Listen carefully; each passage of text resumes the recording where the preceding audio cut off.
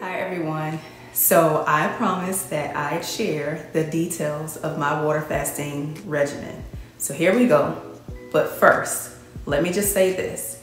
If you don't have any idea of what water fasting is, you haven't seen my previous video yet, you don't know what I'm talking about, you haven't done any research or anything like that, I need you to pause for a second and kind of go back and familiarize yourself with that information probably before you watch this. Or you can watch this and then go back and watch it. But again, this may not make sense without seeing what the previous video talked about first, okay?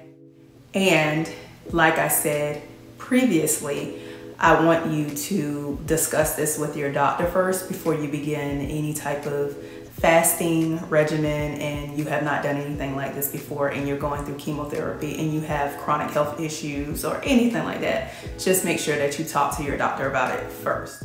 Okay, so after I had done all the research about water fasting and looked at the different recommended schedules and things like that, I decided that what would work best for me would be to do the 48-hour fast. Honestly, it was always probably more than 48 hours, but just to kind of give myself, to not set myself up for failure, I felt like that was a good area to be in where I felt like I could accomplish that, I could achieve that goal. And you know, at the end of the day, if I did more than 48 hours, then I was basically rocking it out. But if I had done just 48 hours, I still felt like, you know, I accomplished something. I didn't fail at the assignment, you know. I understood the assignment, so to speak. So 48 hours was just a minimum, okay? And so this was pretty much the breakdown.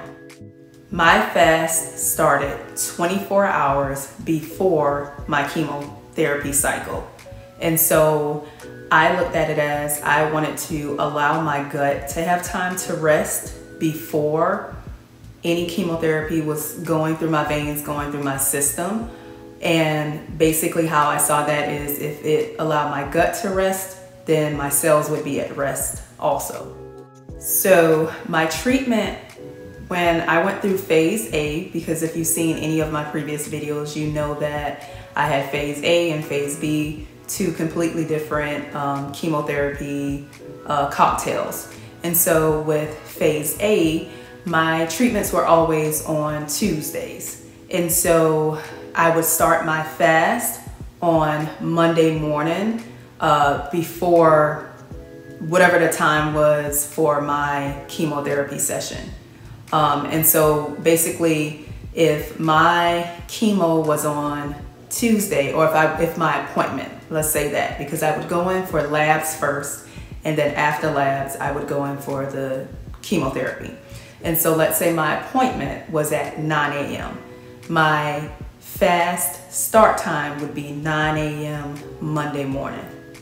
Now, this is not taken into consideration that most days, honestly, my fast technically, or my last meal technically would have been Sunday night, whatever Sunday night's dinner was, because it was rare that I would wake up early Monday morning to eat breakfast to then start the fast and then, you know, go into my chemotherapy the next day and continue on. That was very rare. So with that being said, again, most times my gut was already, you know, in the process of being at rest before that start time, because my last meal would have been, you know, whatever the last meal is, or whatever the last meal was on that Sunday. And so I'd go into, you know, my Monday, I'd start that day off with knowing that, okay, at, again, 9 a.m. is an example. My appointments were always in the morning. And so, you know, this is a good example to throw out. So Monday morning at 9 a.m., I'd know, okay, fast start time. And so again, just going off of, you know, whatever the last time I had something to eat, I knew I was going at 9 a.m. starting with just drinking water. So I saw my start time as my start time to start drinking water is how I saw it. That's just a way that, it was a way that I kept up with, you know, the system of it. And so 9 a.m., that was the water start time. So that meant get the drinking, okay? Get it down, all right? So how my typical regimen would look. Again, 9 a.m. Monday, start time, appointment Tuesday at 9 a.m. I go in for labs.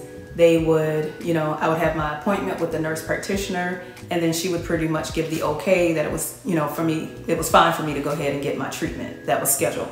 And in phase A, I was doing this every week. And so I'd go in at, whatever given time and go ahead and start my infusion. And I would continue to drink my water all throughout infusions that whole day into the next day. And so I made it a point to always know what time my infusion ended. The end time was important for me because whatever that end time was, that was what time my fast needed to end the next day.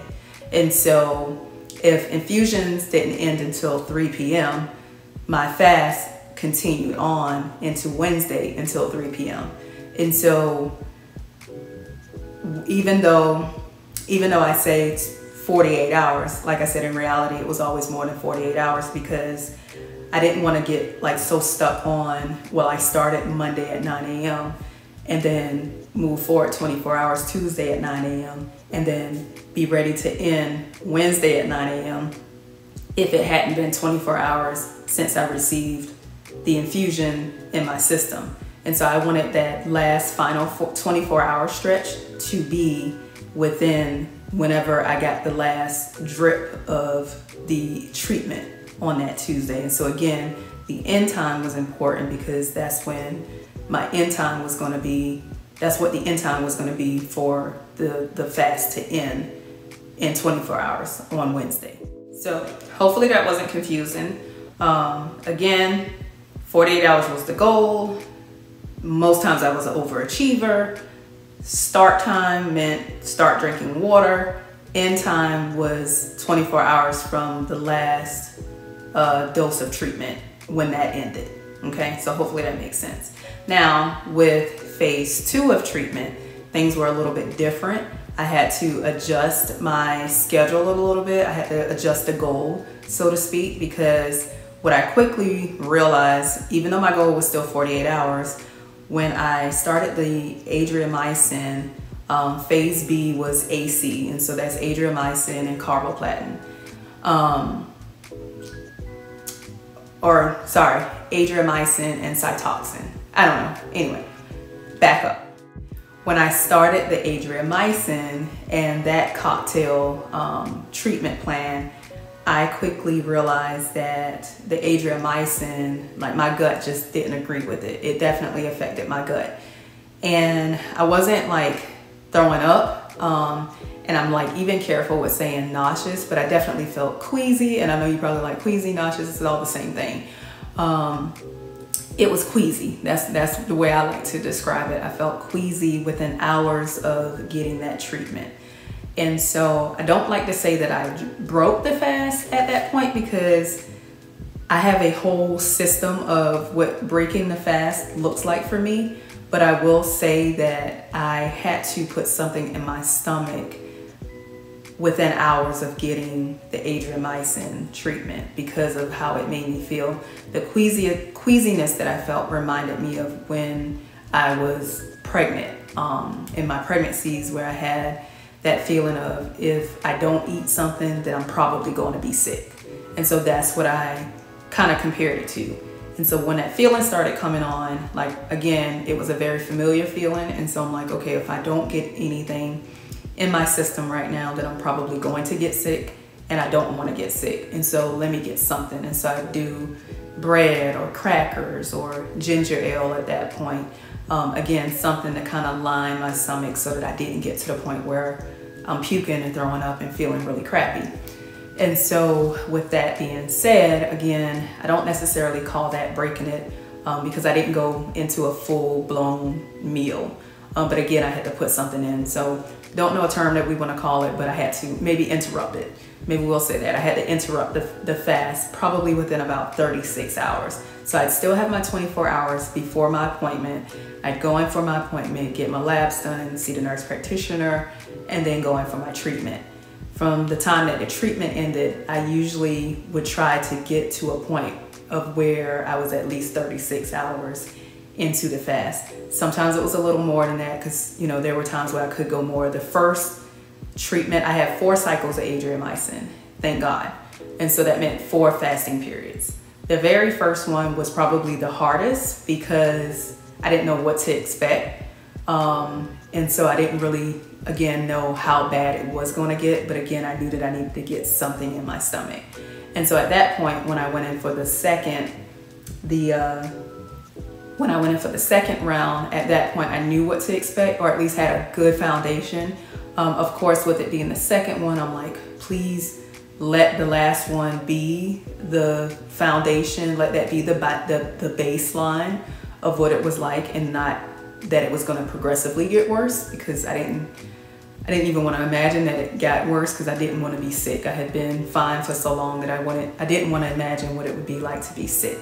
And so going into the second, you know, cycle of the adriamycin, thank goodness it didn't get worse. It was pretty much about the same. But at this point I knew what to expect, so I could fast a little bit longer, knowing that for the most part I'm not going to get too bad. I also, the first time around, realized at some point I needed to take the anti-nausea medicine that they gave me a prescription for, that I had never used at all up until that point. And so with the second cycle, the second fasting period, I ended up taking the anti-nausea medicine a little sooner, and so that got me through a little longer as well. By the 4th and final cycle, the final fasting period, it was completely different. And so I had called on my close friends, my close family, to all join me in prayer and fasting this time around. And if you are not a believer and you don't know anything about the power of prayer, then I don't know what else to say. Like, you got to get with the program, because it's so much power in prayer, and especially prayer in numbers. And so I was able to witness and feel the manifestation of that in my fourth fasting period. And so I had done everything the exact same, you know, going into it. I fasted before, went and got my treatment, continued my fast. What I immediately noticed was I felt less queasiness. I didn't feel as bad. Like, I could immediately tell the difference in how I was feeling. I didn't even take the pill that time, and didn't have to, you know, put something on my stomach as fast. And so it was an immediate change in terms of how the adriamycin affected my body. Now, whether it was just the fasting, I'm probably going to say it wasn't. I'm going to definitely say it was probably the prayer and the fasting together with that. But nevertheless, again, I went into it expecting to feel like I felt the last time, and I immediately felt much, much better.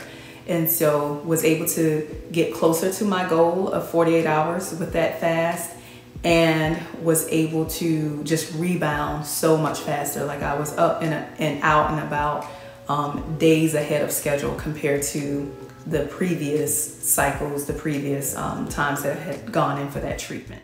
So the recovery period was way better.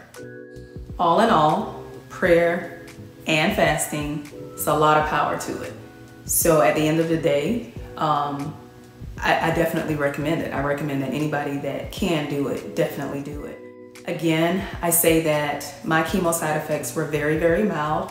When we think about hair loss, when we think about skin discoloration, nails turning black, all of that stuff seemed very small to me, because at the end of the day, it didn't affect my physical ability to go out, to do things, to enjoy life. The phase B, where I did have some effects on that, again, I feel like it was mild, because to me, queasiness is mild because I'm not throwing up, I'm not stuck hanging over the toilet. So for me, that's still mild. And after hearing some others, you know, share their stories about how it made them feel, again, it made me feel like, you know, what I was doing was definitely working, and it was making a difference in how my body was responding to things and how it was recovering. And so I never got real sick, and for me, that was a win. How much water did I consume when I did my water fasting? Maybe a question that you have, and it's a good question if that's what you're thinking. And so I calculated my weight, or I what's the word I'm looking for? I converted my weight from pounds to kilograms. And so my kilogram weight was about 63 kilograms. And so my goal was to drink ounces equivalent to my weight in kilograms. And so if I weighed 63 kilograms, my goal was to drink 63 ounces of water a day. And I pretty much drank more than that every day. What I like to use was a bottle, this same type of water actually, the alkaline water that I can get from Sam's by the case. And these bottles are 33.8 fluid ounces. And my goal was to drink 2 of these bottles because that would take me over what my minimum was anyway. And so I, drank 1 bottle, refill it, drink another, and then as the day progressed, I probably had another bottle or a half bottle at some point. So in reality, I always drank more than the 63 kilograms, just in general. And I went into my infusions like my hydration was really well. How I knew that is because you can see it with the output. And so everything that you're taking in, you have to, put it out as well. And so if your urine is, clear, pretty much looks like water, then you are definitely hydrated well enough. The hydration is important with chemotherapy because the chemotherapy will dry you out as it's attacking cells, good cells, bad cells, all cells. It's going to put you at risk for dehydration. And those who are affected with real serious side effects and throwing up and can't keep anything down, then your risk of dehydration goes up even more. And so, another benefit of water fasting is that you can go into your treatments well hydrated in advance, which makes a difference in how your body responds to what's going through your veins, what's going through your system. So going into my treatments, again, well hydrated. Most days, my nurse would ask me if I wanted to get extra fluids or if I wanted to finish my fluids. Most times I didn't need to. I, finish my treatment and I'm out of there, I'm going home. Whereas I had other, folks that would have to go back in to get extra fluids, or, they definitely have to stay to finish their bag of fluids, to keep them feeling good. And so most times I don't remember ever going back in for extra fluids. And I don't know, maybe once or twice I finished a bag just because I was sitting there talking and enjoying the, conversation with another survivor sitting next to me, but it wasn't a requirement. I didn't need it. And so that's a benefit. And so, yeah, that's about how much I drank, and that's how I calculated it. So yeah, pay attention to your hydration. You're gonna need the water, period. Whether you are fasting, and abstaining from food and only drinking water, or if you're just choosing to drink water and eat food, at the end of the day, the water is important regardless. So drink your water regardless. All right, so that was my fasting regimen. Remember to talk to your doctor before you begin anything. Remember to do your research. Remember to do what works for you. And speak with your care team and let everyone be in collaboration with you to support you along the way. Next, I'll share about how I broke my fast, because again, I had a system to that. I never went into a full heavy meal after I fasted for, however many hours. And so I'm gonna go into that next and kind of walk down and break that down, how I approached it and what I ate and how intentional I was about what I ate. Okay guys, that's it. That's all I have. So remember to like, comment, share. If you feel like this may help someone else, be sure to share it with them as well. Also, if you have done this, I would love to hear your regimen and what worked for you. So go down in the comments and share, your experience with it if it's something that you did as well. Okay? Thanks, guys.